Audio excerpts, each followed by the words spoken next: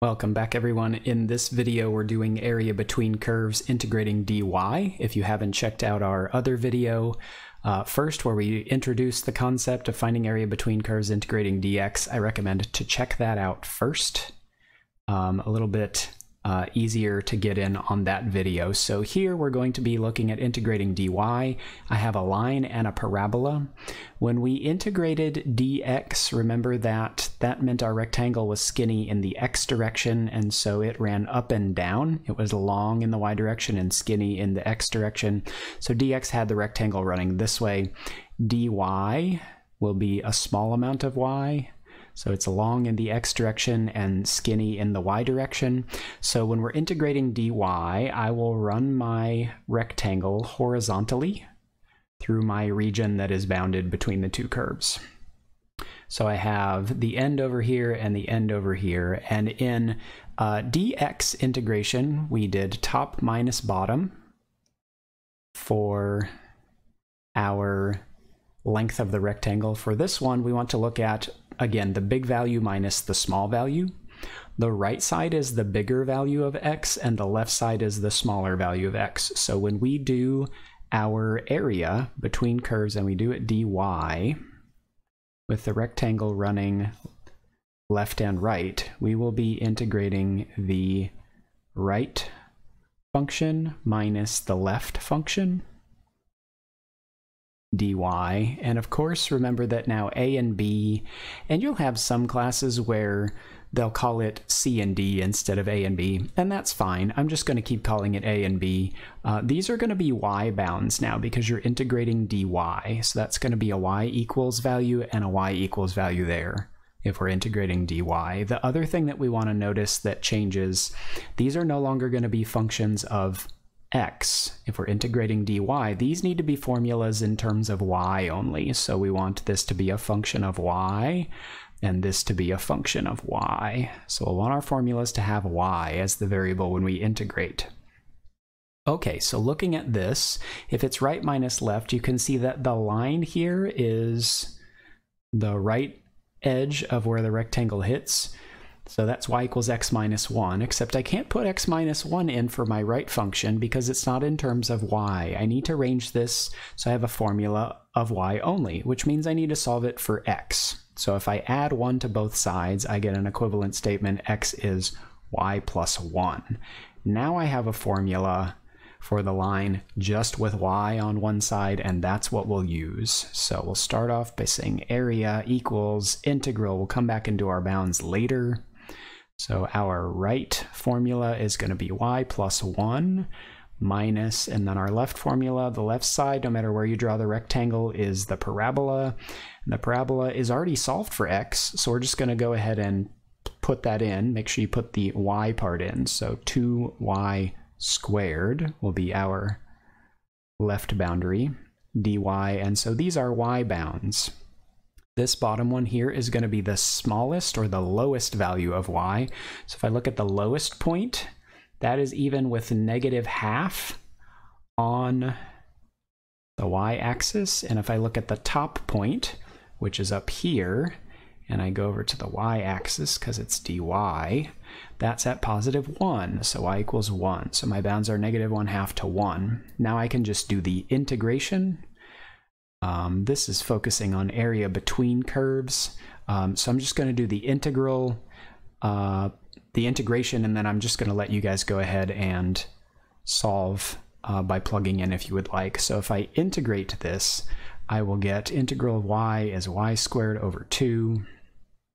Integral of 1 would be y minus 2y squared, so that would be y squared would become y cubed over 3 for the power rule, so I would get actually 2/3 y cubed.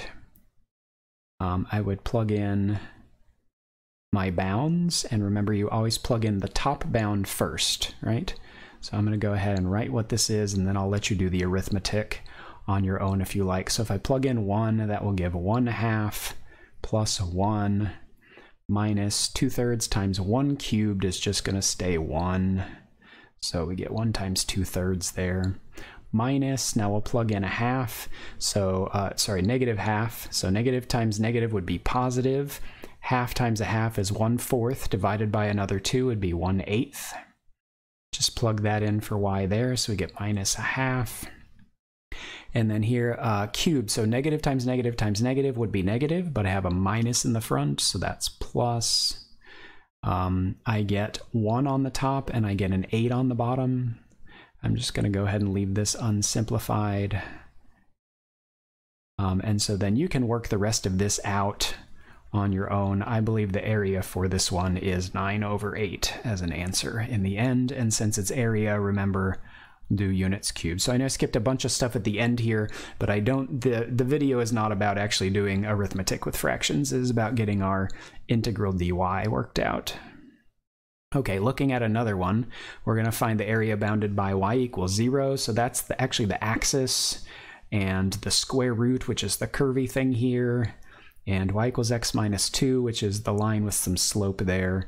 So it looks like this is the bottom, and this is our right side here, and this kind of curves around the left side on the top. And so this is our region that we want to find the area of.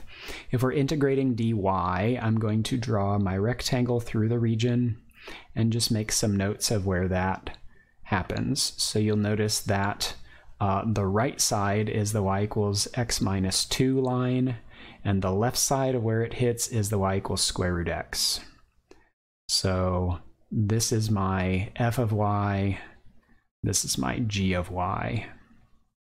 We'll go ahead and set that up. So area is going to equal integral. I'll come back and do my bounds at the end. So right minus left if we're doing dy. So now here, think about, I can't put in, if I'm doing dy, I can't put in x minus 2 because that's not a formula again in terms of y. So I need to resolve this. I need to think of this as x equals y plus 2. So y plus 2 will go in for my right function minus my left function. So my left function here, I can't put in square root x because it needs to be in terms of y. So if I want to solve this for x, I would need to square both sides. So that's going to give us x equals y squared. So y squared is what will go in here. And again, we did that because we are integrating dy.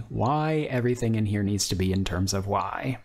Now go back and find your bounds. Remember, it's dy, so they need to be y bounds. So we look at what is the lowest y value. The lowest y value happens on this line, right? Everywhere on this line would be where y equals 0. So that's our lower bound for y. And our upper bound is the top point, this highest point here. If you go all the way over to the axis through my writing here, you'll see it's at y equals 2. So from 0 to 2, we have this integral. All right, so we'll work it out now. The area is going to equal the antiderivative of y, again, y squared over 2. Antiderivative of 2, dy is going to be 2y. Resist the temptation to say 2x. Here, power rule again, minus, just like the last one, y cubed over 3. Our bounds are 0 to 2. And so when we do our area, we will first plug in 2. So we'll get 2 squared, which is 4 over 2. That's 2. Plus 2 times 2 would give us 4 in the next term. And then plugging in 2, we'll cube 2. That's 8. 8 over 3. So we'll have minus 8/3. Minus, and now here's something a little bit easier, right? If I plug in 0, this term becomes 0, and the next term becomes 0, and the next term becomes 0, because they all have 0 in them. So we just get a bunch of zeros. So that one's not too bad. So here we get 6 minus 8/3. We'll go ahead and finish this one. That is, if you get a common denominator here, 18/3 minus 8/3. So that's going to give us 10/3. And of course, units squared as well. Okay, let's look at one more. Here, I've already got everything in terms of x equals, so that's nice. We don't have any adjusting to do. My region is between these here. That is the bounded area in the middle here. And I'm going to go ahead and draw my rectangle horizontally, as we have been doing. So this one here, the 3 plus 2y minus y squared is my right function. The 3y plus y squared is the left function. So we'll do right minus left. And this one will work out as integral of the right function, 3 plus 2y minus y squared, minus the left function, which is 3y plus y squared. And again, we didn't have to move anything around because all of these formulas were already solved for x equals everything in terms of y, so we're good to go. We need to go and check our bounds. It looks like this lower bound might be -1.5. That's probably it. If we're not sure, then we would want to figure out this intersection point by setting these equal to each other and solving, right? So if you're not sure what that y value is, then you would need to go ahead and say 3y plus y squared is equal to 3 plus 2y minus y squared, and solve those, and that will give you the bounds.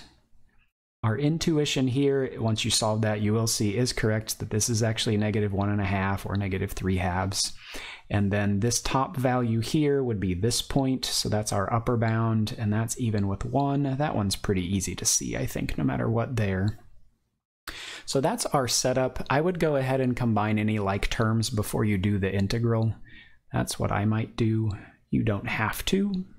That's a lot of terms, and it might be nice to not have to plug into that many terms. So the 3 is the only constant term. Y terms, I have 2y minus 3y.